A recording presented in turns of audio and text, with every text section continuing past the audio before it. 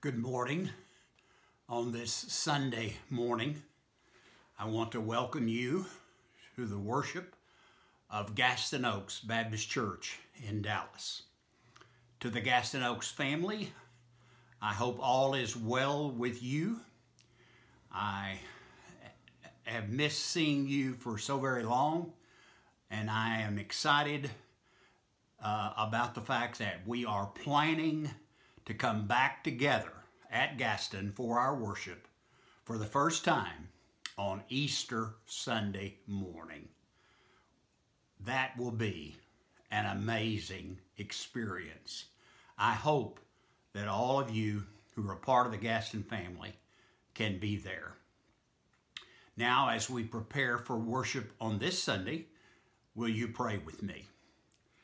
Heavenly Father, we ask that you will be with us today as we worship. We thank you for the Gaston family. We thank you for those who may be joining us, friends and guests from other places across the country. And we ask that whenever they listen or watch this, that this time will be a blessing. It will be a time truly for worship in their lives. Through Christ our Lord, we pray. Amen.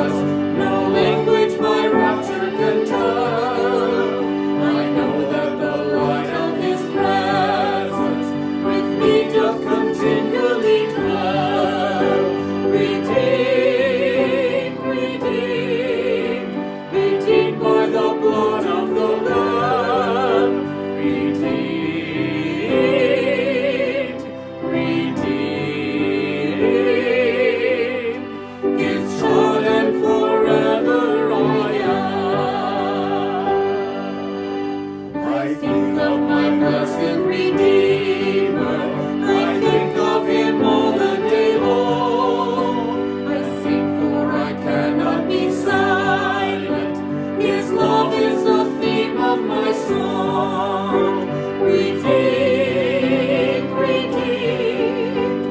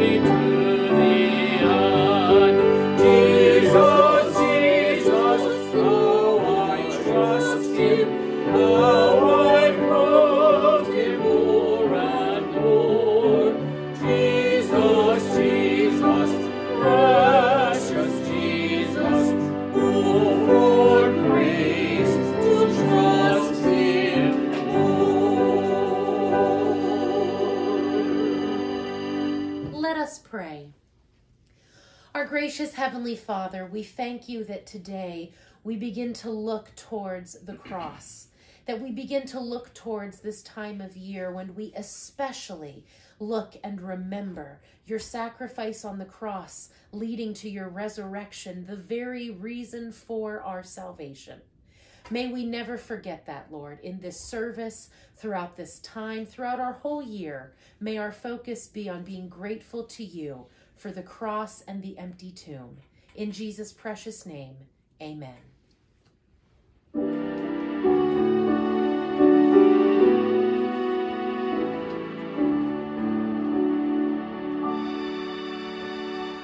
Have you been to the cross where the Lord Jesus suffered? Have you been to Calvary? Have you been to the place of redemption for sinners? Have you been to Calvary?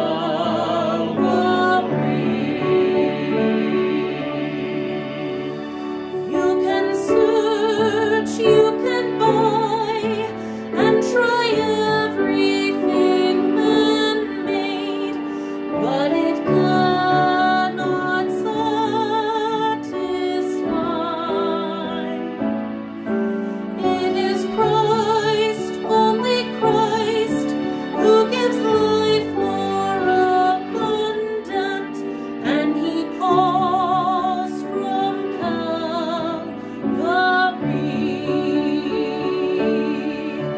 It was there on Calvary,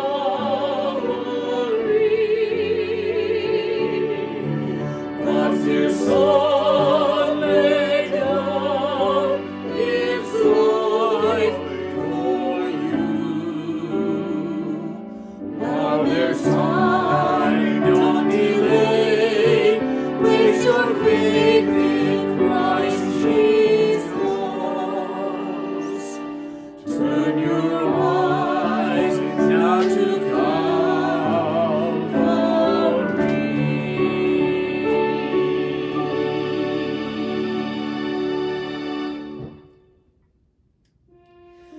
Before the cross of Jesus, our lives are judged today. The meaning of our eager strife is tested by his way. Across our restless living, the light streams from his cross, and by its clear, revealing beams, we measure gain and loss. The hopes that lead us onward, the fears that hold us back, our will to dare great things for God, the courage that we lack, the faith we keep in goodness, our love as low or pure, on all the judgment of the cross falls steady, clear, and sure. Yet humbly in our striving, O God, we face its test. We crave the power to do your will with him who did it best. On us let now the healing of his great Spirit fall, and make us brave and full of joy to answer to his call.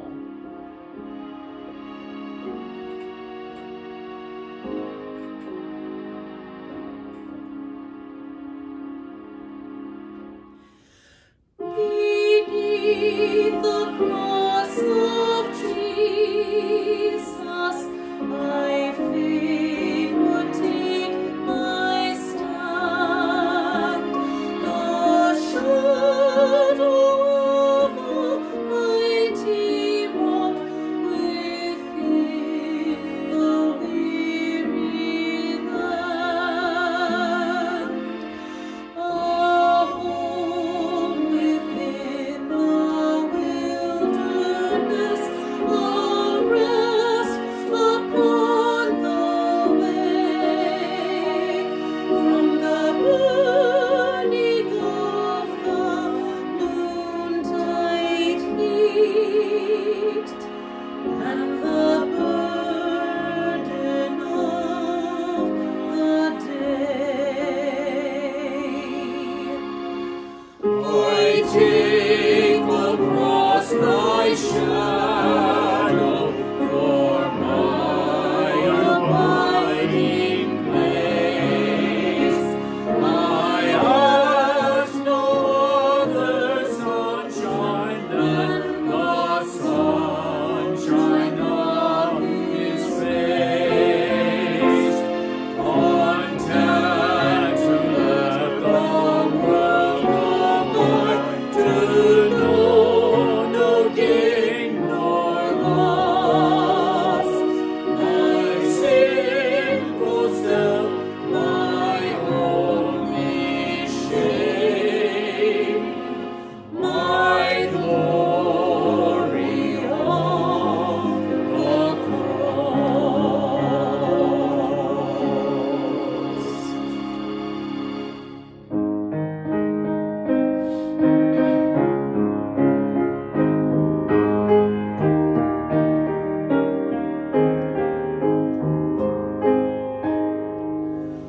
Would you be free from your burden of sin?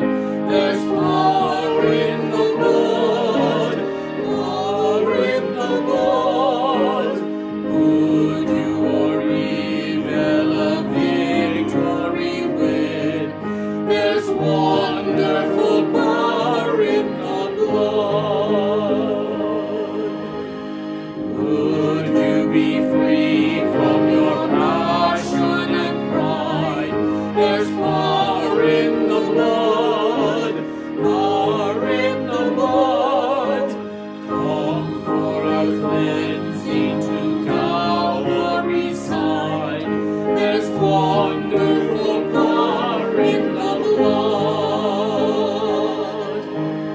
Would you be whiter, much whiter than snow? There's power in the blood, power in the blood. Sin stains are lost in its life-giving flow. There's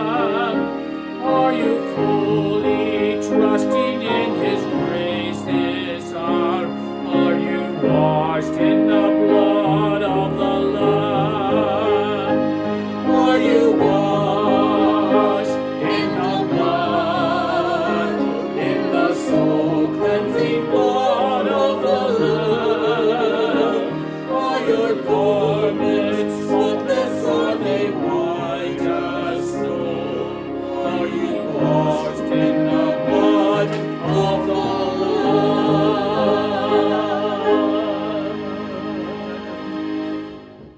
Because of his great love for us, God, who is rich in mercy, made us alive with Christ, even when we were dead in transgressions. It is by grace you have been saved. Thank you, Father, for your amazing love. This is how God showed his love among us. He sent his one and only Son into the world that we might live through him. This is love, not that we loved God, but that he loved us and sent his Son as an atoning sacrifice for our sins. Thank you, Father, for your amazing love.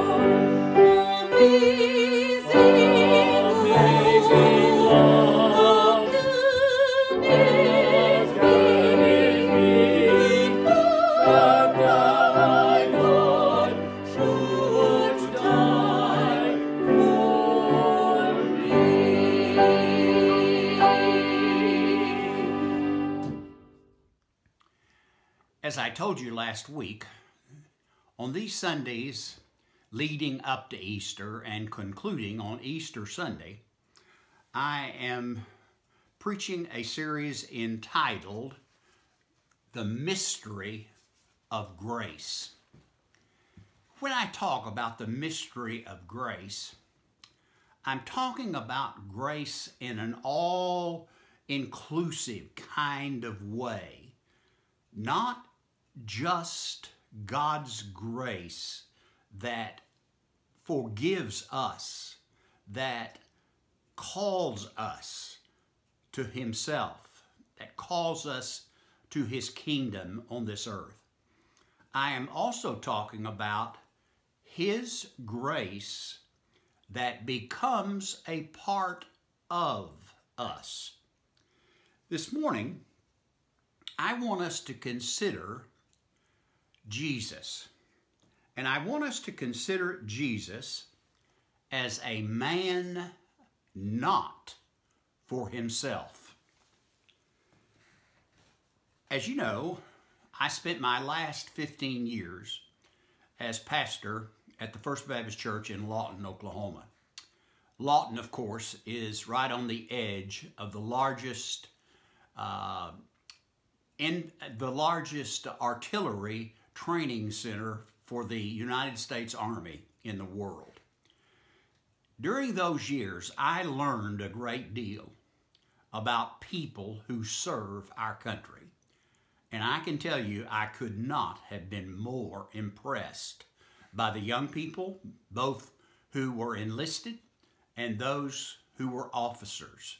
It was an amazing experience for me to see the quality of people that want to serve our country.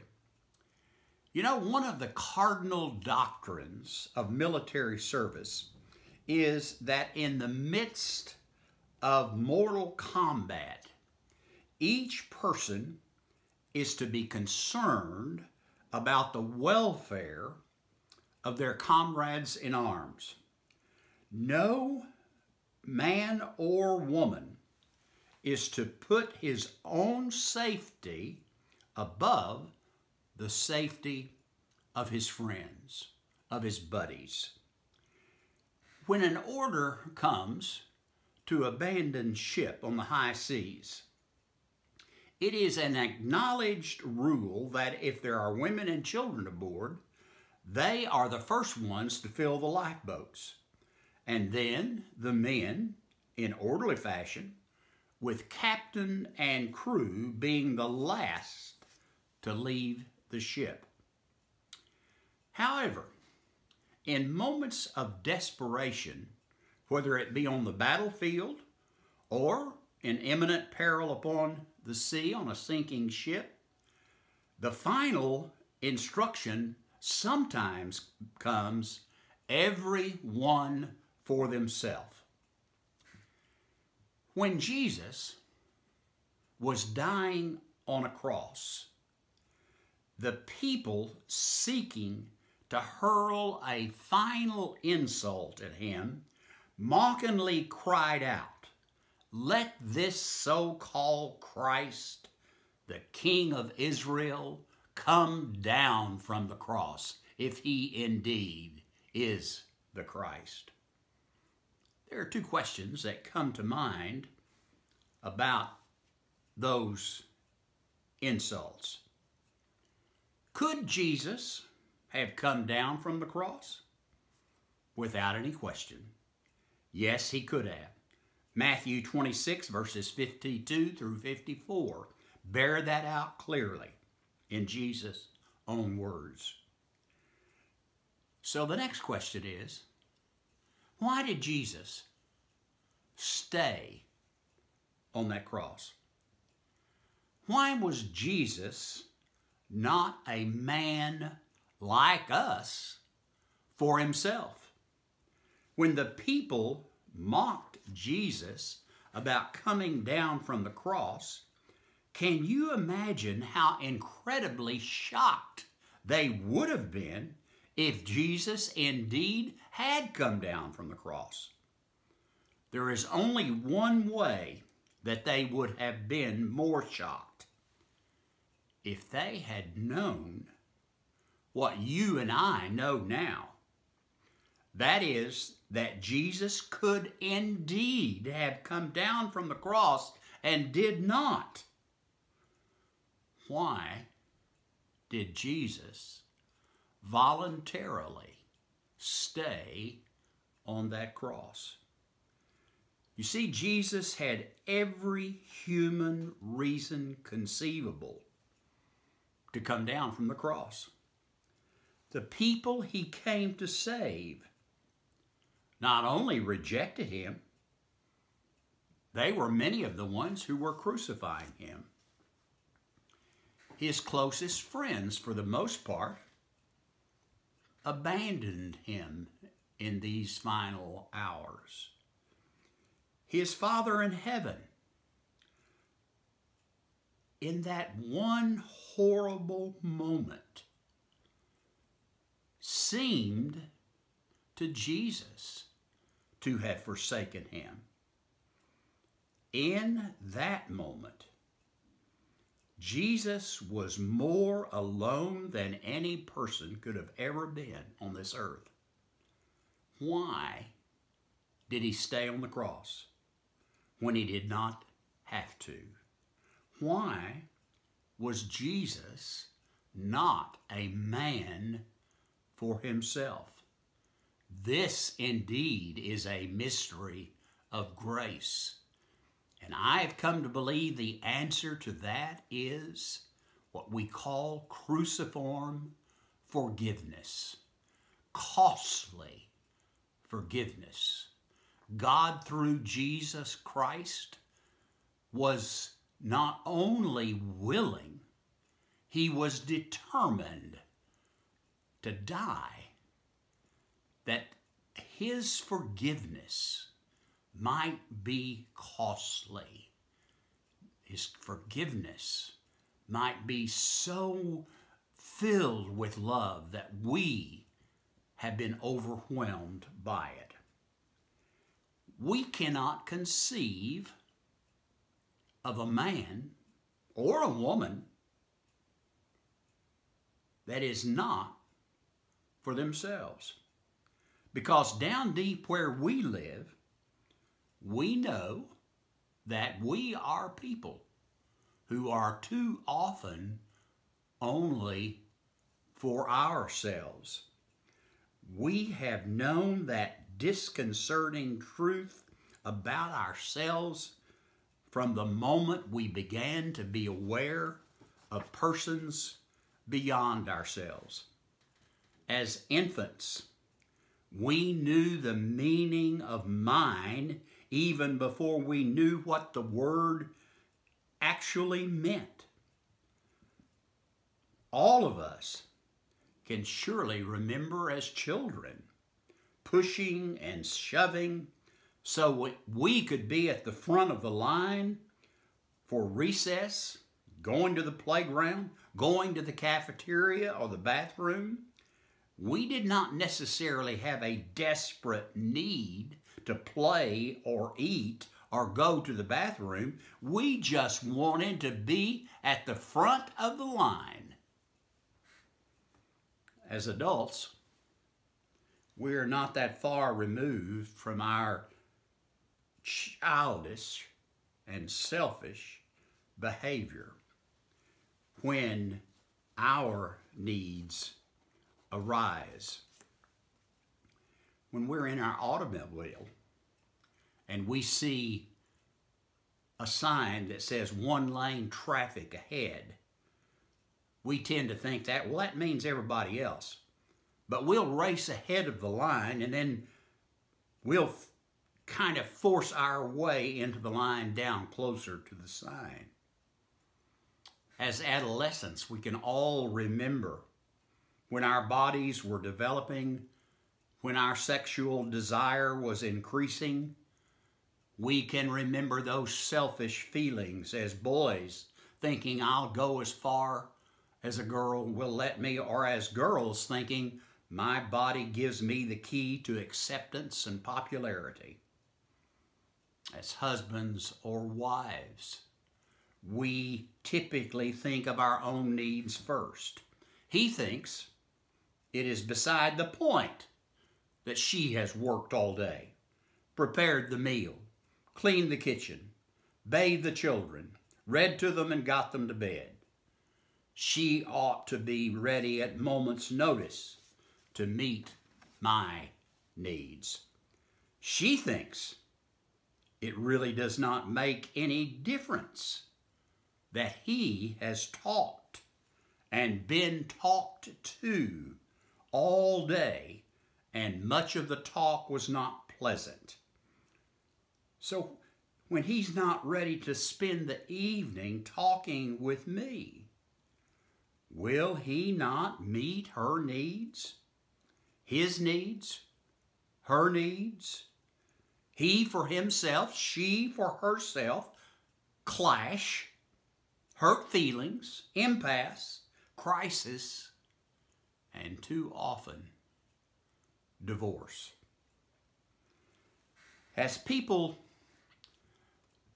who are blessed with financial means, we enjoy what money can buy.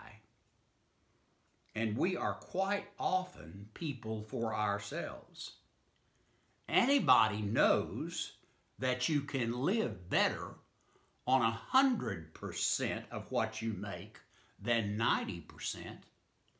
And yet we hear the call of our faith that challenges us to consider giving what the Bible calls a tithe, or 10% of our income, to the cause of Christ, to the kingdom of God on this earth. It makes no difference what the church is doing. My family and I come first. There's always someone better able to support the kingdom work that needs to be done. Why should I have to share with those in need? They probably got themselves into the mess they're in if they're hungry or have other kinds of needs. The hard truth is, we are a people for ourselves, and we have a terribly difficult time understanding one who is not. The Scripture describes our predicament perfectly in Romans 3, verse 23. We have all sinned. We are each for ourselves. We fall short of the glory of God. The desperate human question is this: is there any way to restore the glory of humankind that we so abruptly lost in what the Bible calls the fall, our rejection of God's will and purpose in our lives? Is there any hope for us to overcome our tendency to always be people for ourselves? And the answer is yes, there is hope. That is precisely the reason that Jesus was not a man for himself. It's precisely the reason that he chose to stay on the cross. There is a sense in which Jesus became ultimately the Christ of God through his death on the cross and his resurrection from the grave. If Jesus had come down from the cross, he would not have been the Christ. Because in his death on the cross and in his resurrection from that death, Christ overcame the power of sin and selfishness and death. In his death and in his life, we have hope. The early theologian Paul wrote to the Colossian church, Christ in you is the hope of glory. Because of the death of Jesus on the cross and his resurrection from the grave, the power of the Christ of God is available to us. In spite of our selfish tendencies that have been with us since birth, in spite of our knowing since infancy that we are for ourselves, still there is hope for us. There is hope for us as children, as adolescents, as adults. There is hope for our marriages, for our other human relationships, in finding ways to put others first. There is hope for our incessant desire to always want more and to want to hold on to all that we have. There is hope because Jesus was not a man for himself. There is hope because Jesus chose to stay on the cross, and on that cross he died. There is hope because Jesus Christ arose from the grave and lives today and wants to live in us. Let me close by talking to you out of my own life. I became a Christian when I was 9 years old. I have said it was like walking through a door that had always been open. And so it's very normal, very natural for me as a child, one day at the First Baptist Church in Ardmore, to profess my faith in Jesus and to be baptized. But it was when I was 16 years old at a summer youth camp called Falls Creek that I first heard these kinds of words. These are the words of Jesus from Mark chapter 9. If anyone would come after me, he must deny himself and take up his cross and follow me. For whoever wants to save his life will lose it. But whoever loses his life for me and for the gospel will save it. Let me close with the words of Philip Yancey, who wrote these words: Jesus did not come to die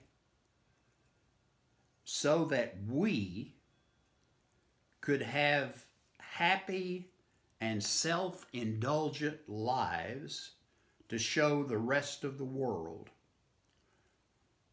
No, he came as an example for us to follow when he said, I tell you the truth.